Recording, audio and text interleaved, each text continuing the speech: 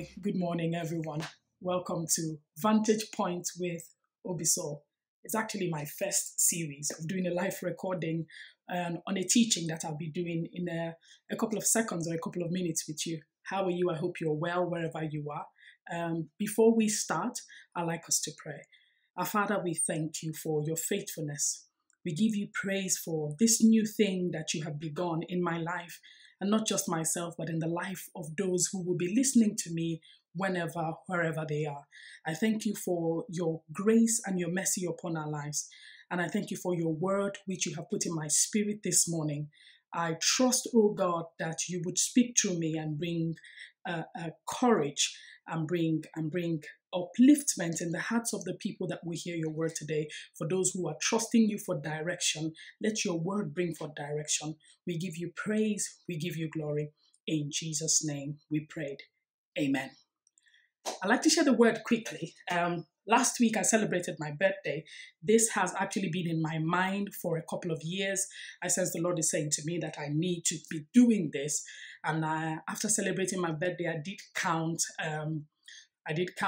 my blessings, and I looked back at a couple of things that I have had strong convictions to start, and I have delayed. So here am I. Praise the Lord. Hallelujah. Today, we will be looking at the book of Numbers, not specifically a chapter, but the journey of the Israelites throughout the book of Numbers. The Israelites had left Egypt at the time, and they were journeying into the promised land as God had promised their forefathers. On the way, they experienced a lot of challenges. One of the patterns that I noticed with the Israelites is that they encamped and then they moved. They encamped, and when the angel of the Lord that was leading them lifted, they moved when the Lord was moving. But during those times that they were encamping, something struck me that was happening. When people were in sitting position, when they were encamping, that was the time that the Lord was speaking to Moses strongly about the social laws, about criminal laws, about laws of justice, about how they should be as a people. And when they moved, there was an understanding that through their walk in the wilderness, as they journeyed to the promised land, that they were supposed to put the things that God has said to them in action. It was quite obvious that they failed. Now today I'd like us to look at what happened and what could be the possible reasons why they couldn't keep up with the things that God was saying. In this day and age, Paul admonishes us in the book of 1 Corinthians. He said the things that we read for our own learning. When we look at the history of the Israelites, we don't talk down about on their journey. We pick up on the things that they didn't do right, and we learn from them. Sometimes we show up in church. We show up in the presence of God, even in our personal closet, our prayer closets, and God is speaking to us expressly.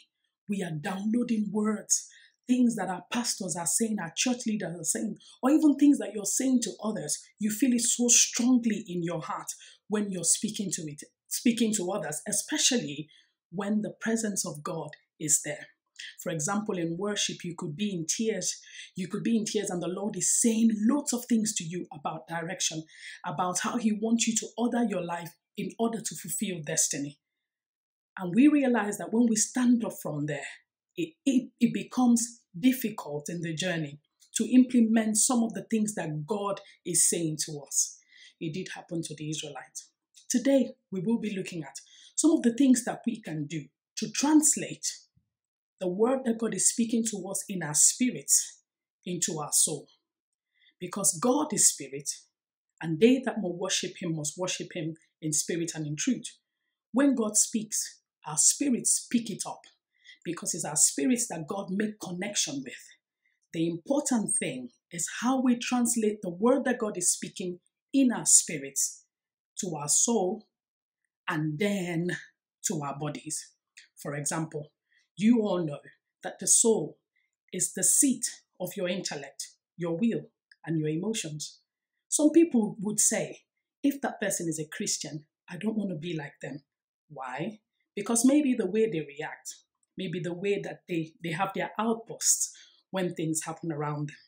It's not because that those people are not Christians. It's because they haven't been able to translate the word from their spirits to their soul. This morning, I'd like to share with you few steps, things that you could do to ensure that God captures not only your spirit, but your soul. First, if we look at the life of Moses, we recognize that the man, Moses, was a man of the presence. He was a man who had intimacy with God. He was a man who had hunger and desire to follow hard after God. Now, if God instructs a man in the spirit, and the man doesn't consciously follow after God, doesn't create time for intimacy, it will be difficult for that man to have his soul wielded, to have his soul surrendered to God. Number two, if we look at Moses again, Moses not only looked at his intimacy with God, he was a man who made conscious effort to live by the instructions of God. For example, Paul says to Timothy that if a man must strive for mastery, if a man must gain mastery, that man must strive lawfully. What does it mean to strive lawfully? When I look at the profession where I am, I realize that there are loads of religion who teaches people how to strive and master their body, how to strive and master their soul. Now, if God is speaking to you, and you're not translating his word and using it as a tool to learn to strive for mastery for your soul, you will not be able to do the things that God is saying for you to do. Actually, you may not live in complete obedience to God because it takes your will to obey God. So it's important that when we read the word of God, we become people who practice the word of God on a daily basis. We become people who engage that word. Because the Bible says that the word he speaks to us are spirit and are life. Some people may not understand it in pure details. What does it mean to be spirit? But the word of God has transforming power only when you allow that word to transform you.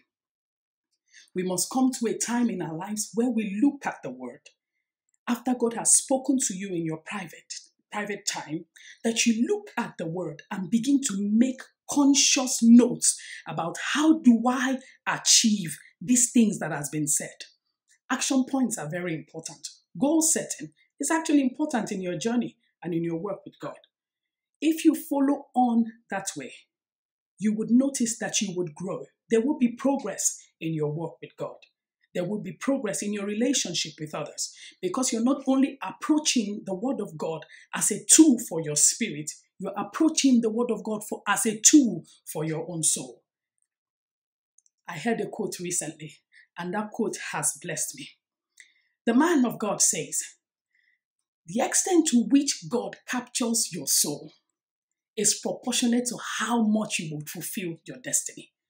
The extent to which God captures your soul is proportionate to how much you would fulfill your destiny. Your soul determines how people relate to you. Remember, it's the place where your emotions are, your intellect, your will. That's the place where character is built. If you want to fulfill destiny, in terms of God-given destiny, you must be someone who takes time to sit with the word. You must be someone who takes time to action plan the word of God. You must be someone who takes time to reminisce. Sometimes activities are too much. We're constantly doing something in church for God, which is very good. But after church, when you leave that place, just like the Israelites, after camping and it's time to move, there's no action planning. If you're not careful, you will not be able to fulfill that which God has originally said to you. Today, put action plan to place. Sit down.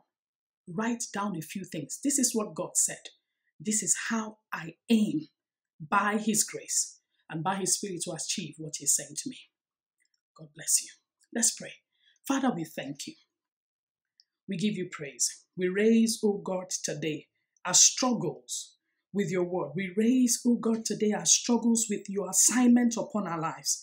The things that we think that is too big for us to accomplish, or the things that we have put off, procrastinations that we have put and said that this is what is stopping us from taking that step, as I have taken the bold step of faith this day to do that which you have called me to do, I pray for my brothers and my sisters, my friends, my family who will be listening to this message.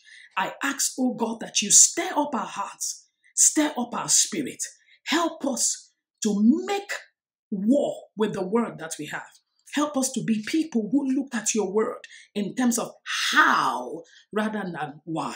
How do I do this? By your spirit, help us. We thank you for your grace. We give you praise. We give you glory. In Jesus' name, amen. I hope you've been blessed. I look forward to sharing with you again next week. Please share, like, comment. Actually, I like to hear your thoughts about action plan in the word, about hearing the word and being able to translate it into action. What are you doing where you are? What are you doing with the word of God? Have you mastered it? Are you someone who Paul was saying has gained mastery? Good for you. Please leave me a comment on my YouTube page. I'd like to hear from you. Have a lovely week. Bye-bye.